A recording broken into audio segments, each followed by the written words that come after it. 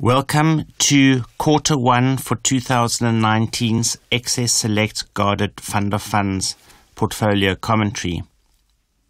To remind everybody, the 5 underlying asset managers within this fund are Coronation, Fort, Prudential, Allan Gray, and Tequanta. In terms of the underlying asset allocation of the portfolio, as at quarter end, it had exposure of 21% to domestic equities, 7% to the domestic property market, 45% in a combination of cash and fixed interest, 18% direct foreign equities, 1% of direct foreign listed property, and 8% of foreign fixed interest or bonds.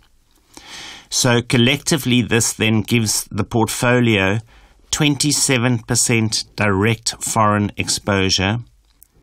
In addition to that, 12% of rand hedge stock exposure, giving the portfolio about 40% offshore exposure, and then 61% of the fund is exposed to South African asset classes of equities, bonds, cash, and property.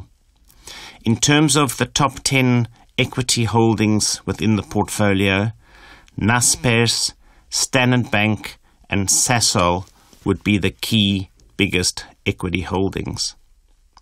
In terms of returns over quarter 1, the fund was up 5% for the quarter relative to the peer group of 4%, and this represents a strong performance for quarter 1. In terms of the 1-year figure, the fund is up 6.7%, exactly in line with peer group over the last 12 months.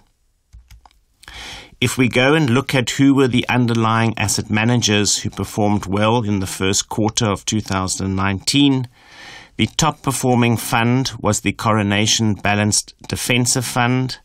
This was followed by the Nedgroup Stable Fund managed by Fort, followed by Prudential Inflation Plus, then Allan Gray Stable, and finally the passive portion of the Core Guarded Fund managed by Tequanta. In terms of some of the positive contributors over this quarter, first of all, it was the fund's offshore allocation. Both offshore asset classes performed really well and strongly over that first quarter of the year, with US equities up over 13% for the quarter. This added to the fund's offshore performance contribution. Locally also, the rand hedge stocks performed particularly well, with British American Tobacco up 30%, BHP Billiton up 22%, Naspers up 19%, and Richemont up 12%, all performing strongly.